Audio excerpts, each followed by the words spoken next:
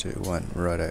Zach wants to get rid of these comments here, this comment counter in the list of something, and wants to know how to do it. So let's have a look at that here. So we're logged in as the admin user.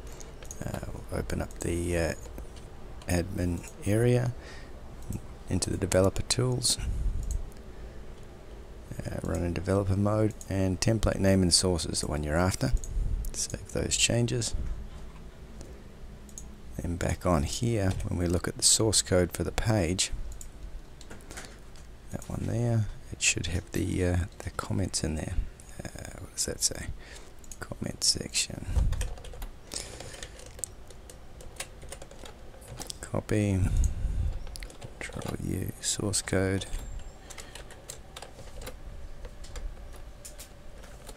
Comment section.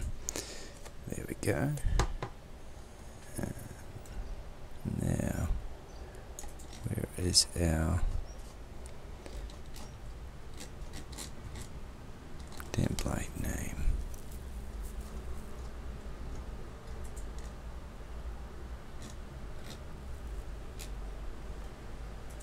Where's our template name? And header.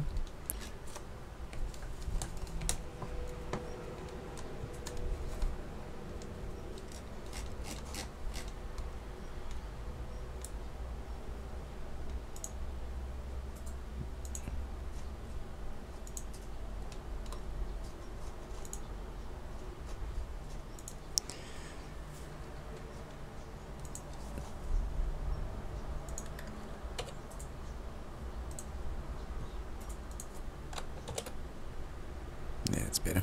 I've got the template names coming out there. Comment section down to there. That's what we're after. Blog item list is the name of that template. It starts there and ends there. So back in our admin control panel, we want to go to the blog module.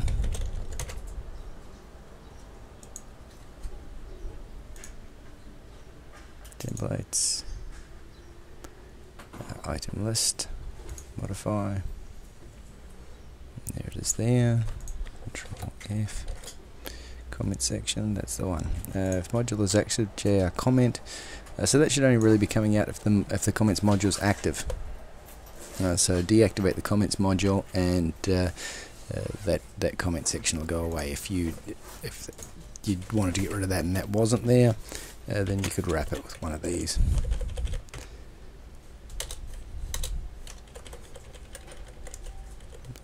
Where did that go to? There. There. And that would stop it working as well, so you'd save the changes. And then go to the templates. And activate that, and that would get rid of them as well. Gone. And this is all detailed in C